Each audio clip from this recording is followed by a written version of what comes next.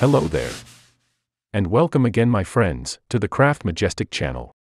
While I was at my local thrift store the other day, I stumbled upon this box of UNSC Recon Gateway from Mattel's Mega Construx line. Excited to have found such a gem, considering I normally don't see many Halo toys in my town, I immediately bought it and left inspired. The sets includes a mongoose vehicle modeled after its appearance in Halo Infinite, 2 UNSC Marines, an elite mercenary, and a grunt conscript, which is a perfect addition to a diorama that I had in my mind. As always, I inspected the content, checked all the figures are not missing any parts, and then assembled the mongoose, which surprisingly to me, has been modified by the innovative people from Mattel to move side to side, instead of a straight line. I then put all the figures out of sight for now and began working on the base. I began by using a 12 by 12 corkboard as the main foundation of the diorama.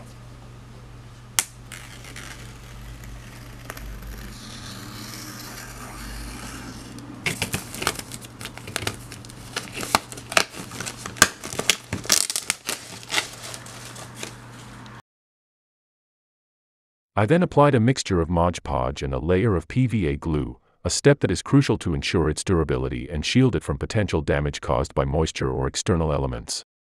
I aim to enhance the base by introducing an elevated terrain using a square piece of styrofoam. Additionally, I carefully marked and trimmed sections of the foam to craft a sloping effect.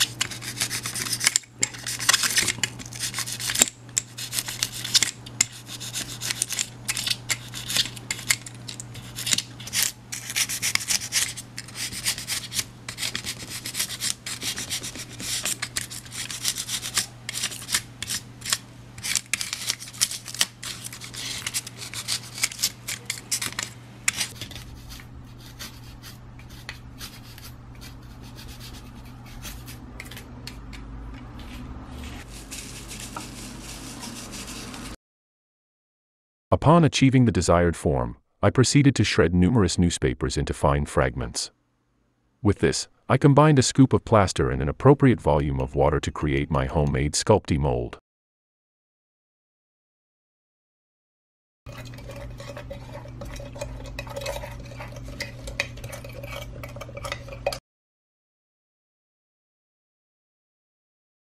The plaster introduced a textured paste with a distinctive clumpiness. This application proved instrumental in eliminating the flatness of the ground, concurrently fostering a smoother and more organic transition.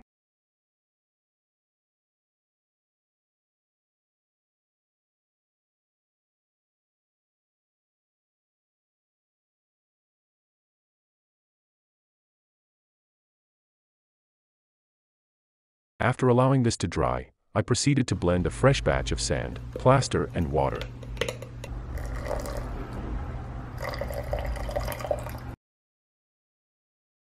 This mixture was then employed to conceal the lower section of the terrain.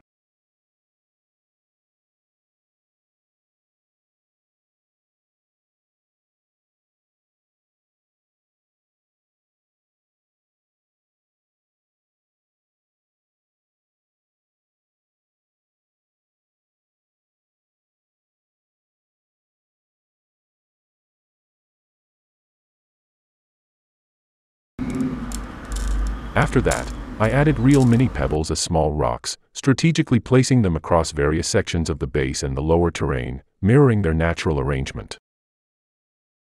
I then secured the rocks by applying glue.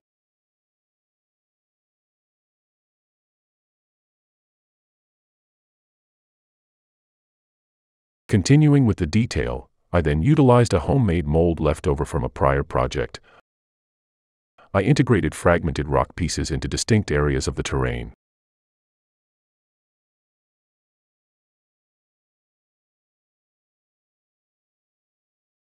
After securing and gluing the parts together, my next step is to create a diluted mixture of black paint to coat the entire base.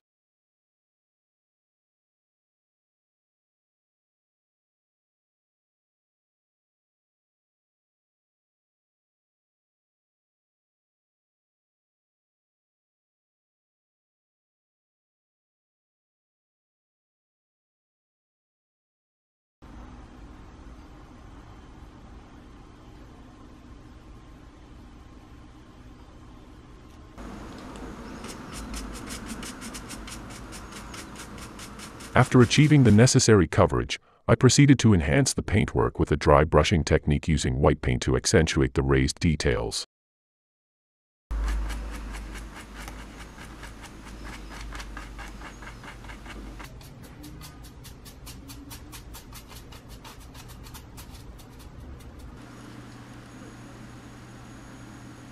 Following that, I shift my focus to the lower section of the terrain. In this phase, I apply a generous, even layer of clear glue, and then proceed to cover it entirely with desert-colored sand.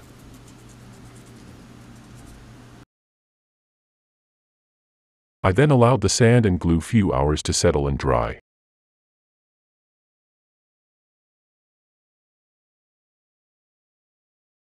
For the next step, I returned to mixing paint to apply contrast paints to the elevated terrain. This process was crucial in adding a vivid burst of color to what was initially a somewhat dark-looking diorama.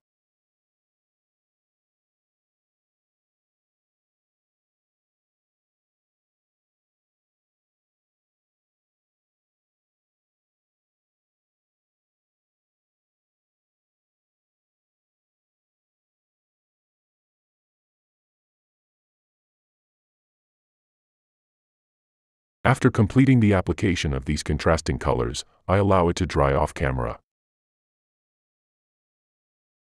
Now, it's time to breathe life into the diorama. After generously applying clear glue to the lower part of the terrain, I delicately sprinkled down some vibrant yellow grass.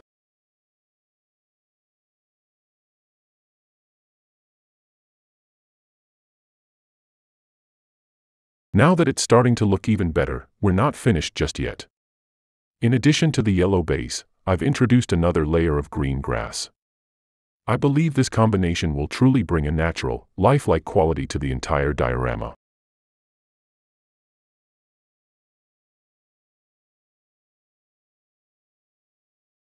To infuse even more vibrant color and detail, I've added further highlights to the raised terrain at this stage.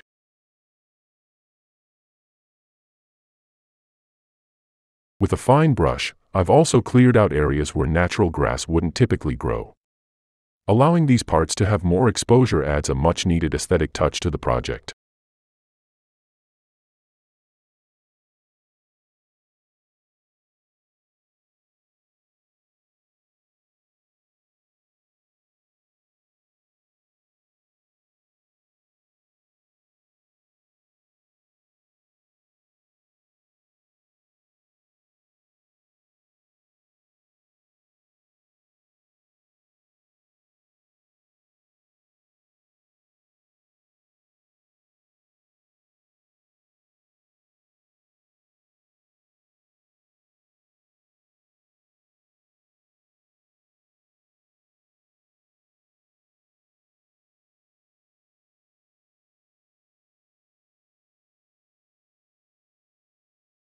When I'm content with all the details, I apply the final finishing touch as I approach the conclusion of the project. Now, all that remains is to bring the figures to life.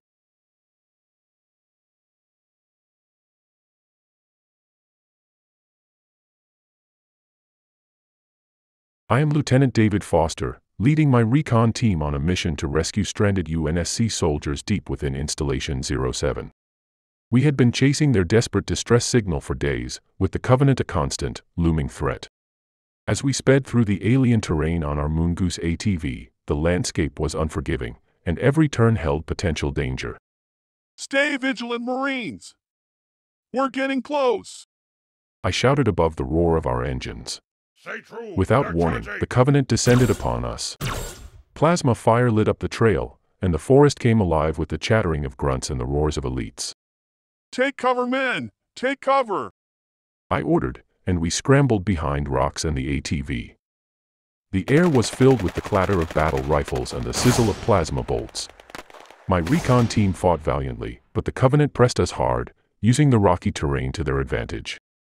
We couldn't hold our ground for long. Realizing we needed a better position, we also pressed on. Exhausted and outnumbered, my mind was consumed with worry for the stranded troops we were supposed to rescue. We'd come so far, and they were still out there, awaiting our help. Thank you so much everyone, that is it for now. A very big thanks to all the one that supported this channel, and for those of you who stayed to watch this video. See you again next time.